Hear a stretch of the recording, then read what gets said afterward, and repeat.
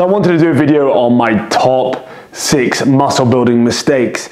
This was actually inspired by Ryan Hummerston's latest video on his 5 biggest mistakes. The reason I wanted to do this was because I still see people making these mistakes, and to be honest, if I was to do it all over again, these are things I definitely would not do. So make sure you stay tuned.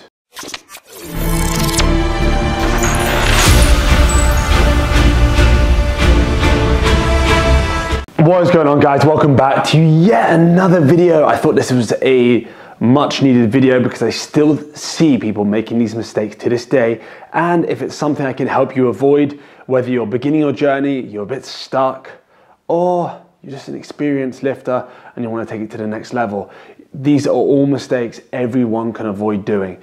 So without further ado, number one,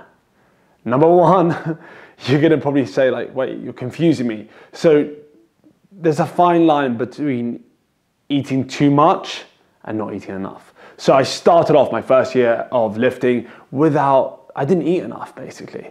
I wasn't training right, I wasn't eating enough. But anyway, the main thing, I wasn't eating enough. That's why I wasn't gaining weight. But if you eat too much, like I did soon after that, so I went from not eating enough to eating way too much. There was a big change. My calories probably doubled. I'm gonna estimate I went from about 2,000, maybe tripled even, to about 6,000 calories a day. Oh, you like donuts, eh? Well, have all the donuts in the world! Based on the advice, eat as much as you can. You need to eat big to get big. Well, you gotta eat big to get big. So I got big. I put on a lot of fat. I know I've mentioned this point a few times even, but you want to gradually increase your calories. Start by looking at what you're currently eating, then adding small amounts. You don't want to get super fat. I'm telling you now, there's a lot of bad habits that will happen when you get super fat. You expand your appetite and you'll get used to eating a certain amount, and it will be harder than you think to shed, and it'll be harder than you could ever imagine to get that really shredded, ripped look. Not saying it's impossible, you just make it way harder for yourself. Building muscle is a slow process, but when you do it slowly and you actually build muscle and don't add the extra fat on, you look unbelievable. Believe me. So you want to slowly add the calories. You could add like 50 a week, or you add just a small snack, see what happens to your weight, then add a tiny bit more when you stop gaining the weight and progress like that. And number 2, not following a progressive plan, or not following a plan at all for that matter. I think that would only show me how unprepared you are to be on your own. So what I would do was I would take my program from a Flex magazine or from something like Muscle and Fitness, and I would actually change it when I get the next issue of that Muscle and Fitness or that Flex magazine.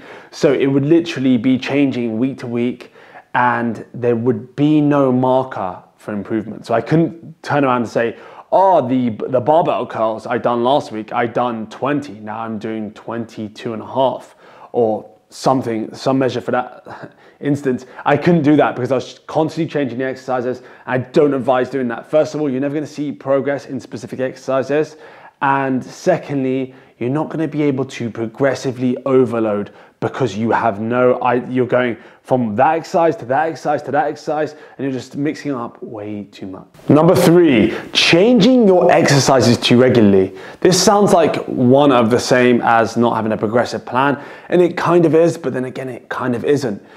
You don't want to continuously change up the exercises. You want to have some fundamentals and build on those fundamentals.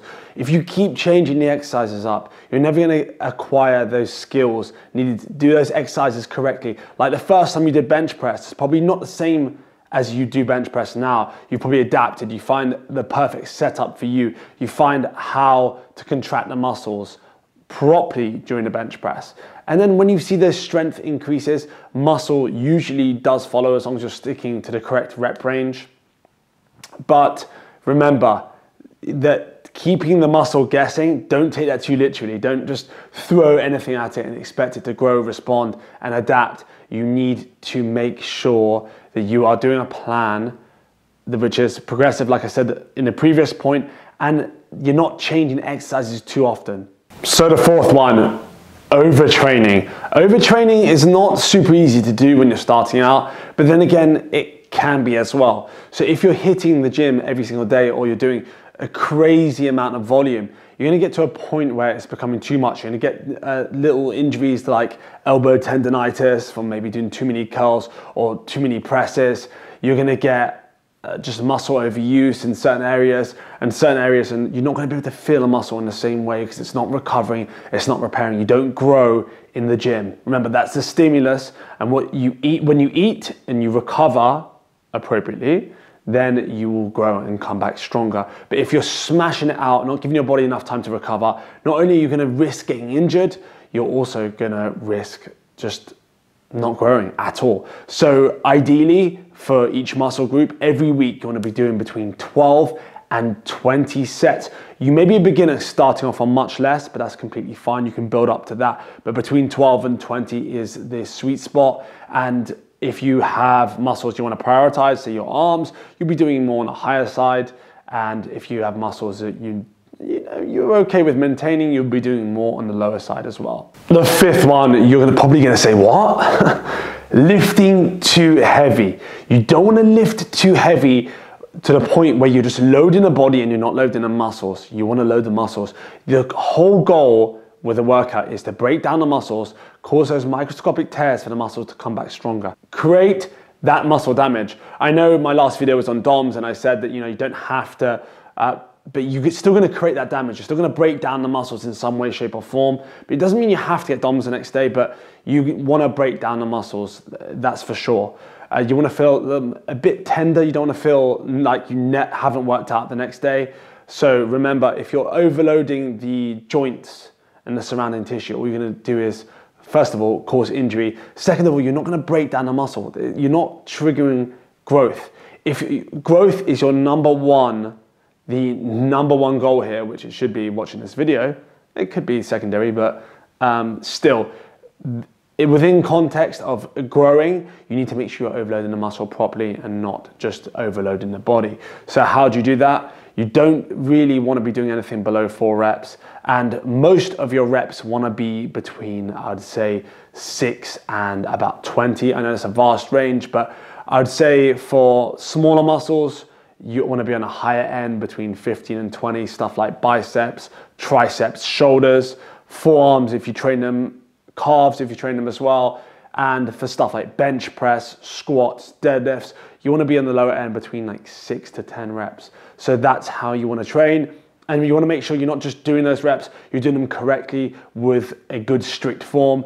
And to keep in mind what a good strict form is, you want to be able to control it eccentrically. So if you're doing a squat, controlling on the way down when the muscle lengthens, and you want to be, say with the bench press as well, when the muscle lengthens, you want to be able to control it on the way down.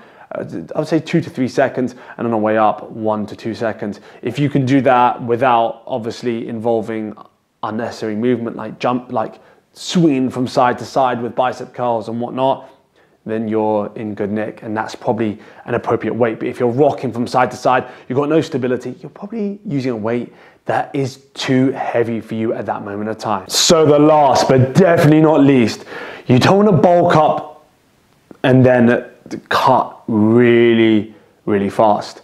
So if you bulk up to a certain amount, say you've added, I don't know, 20 pounds, and some of that's going to be fat, that's normal. You want to be building more muscle than you are fat, obviously. So you don't want to quickly pull that weight all the way down and get super shredded in 6 weeks. Even 12 weeks can be too much if you're going from like, say 20% body fat all the way down to like 6. It's gonna be way too short of a period. So doing that and being in a calorie deficit and a super low calorie deficit for too long can mess up your testosterone, which can mess up your sleep, can mess up your mood and everything along with that, which is all those things are important for growth. Not necessarily the mood, but some can argue that. But testosterone is key to growing and building muscle. So you want to make sure you're slowly and gradually doing it. You don't want to be in a surplus of like 500-600 1 week and then all the way down to a deficit of 500-600 the next week. Then you're down over 1,000 calories. That's absolutely crazy. You want to take it down slowly but surely. What I recommend actually doing is not bulking super crazy. Don't go beyond 12, no, I lie. Don't go beyond 15% body fat. If you haven't got a measure for that, you can roughly guesstimate using photos. But if you don't go beyond 15% body fat, to get super shredded won't be that hard. I don't typically go beyond like 13 to 15%. I stay between 10 and around 13% body fat all year round. So if I do want to get super shredded for a photo shoot or for a holiday, it'll take me 4 to 6 weeks, and I can do that super gradually, and it won't affect my quality of life in any way, shape or form. So those are my top 6. While they may have all sounded like the same, they're not really entirely the same. They're different components of the same thing. I mean, at the end of the day, you just need to make sure you're eating well, and that's a big topic within itself. You're training right and recovering right as well. Those 3 things are super important when putting on muscle. And all the points I covered, the 6 points, cover those in quite a bit of detail. If you enjoyed this video, give it a massive thumbs up. If you are not subscribed, time to click that subscribe button. If you want to follow me on Instagram, that's @AdamScottFit. Also, if you would like a personalized program for myself, some personal coaching, one-to-one coaching online, wherever you are in the world, go to my website. It's finally launched, www.adamscottfit.com. And if you want to reach out to me personally, that's adam@adamscottfit.com.